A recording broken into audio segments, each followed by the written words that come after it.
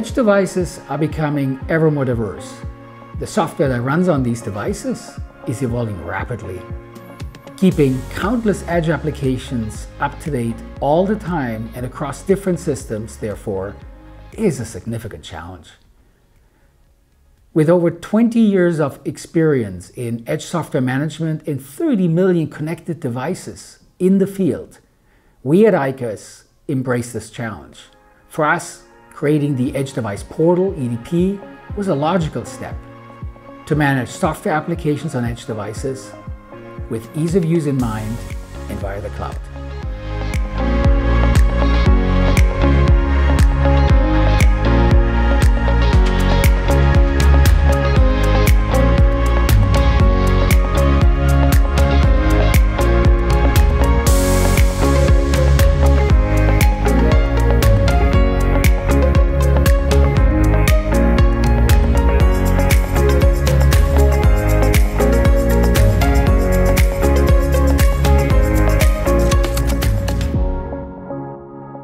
Connecting to embedded systems with cloud services is a watershed. It makes the control and updating of software components more transparent, easier, and more flexible. However, requirements for OT systems must be fulfilled even when an update is needed while business-critical or time-critical processes are running.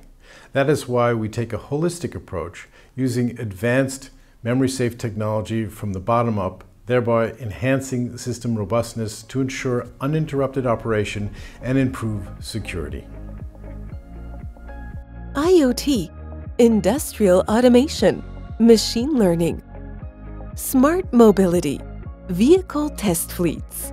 These are just some of the many diverse usage scenarios for EDP.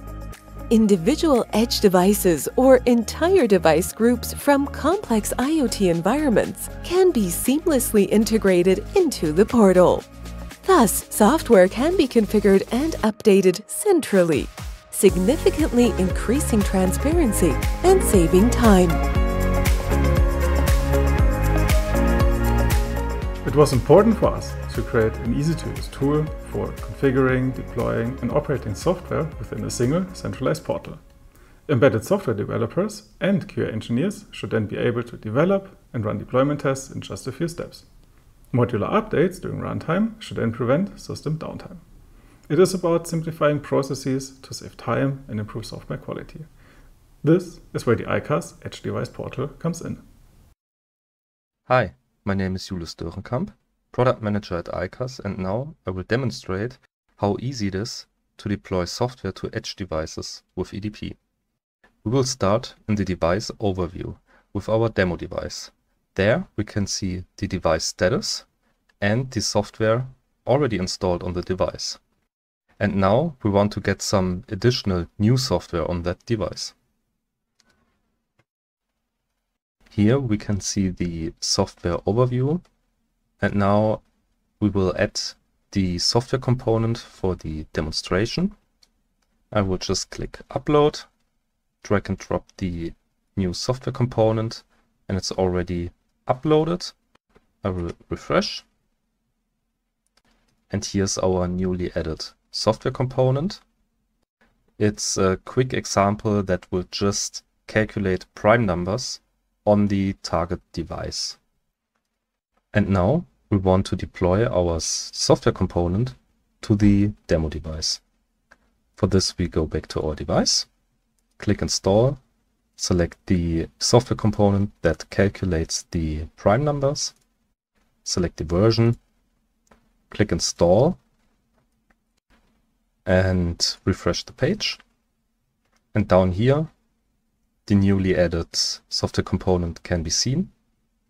But before we start the software component, I will quickly switch to the target device. Here you can see currently nothing is being executed. We click Start now. It will be loading the command, and we are executing the prime number calculation on the target device. This quick demo showed that EDP allows you to deploy and update software components on embedded and edge devices in just 3 easy steps. In addition to software deployment, users gain valuable insights into device status, access to a powerful API, and EDP can integrate into their existing DevOps workflow.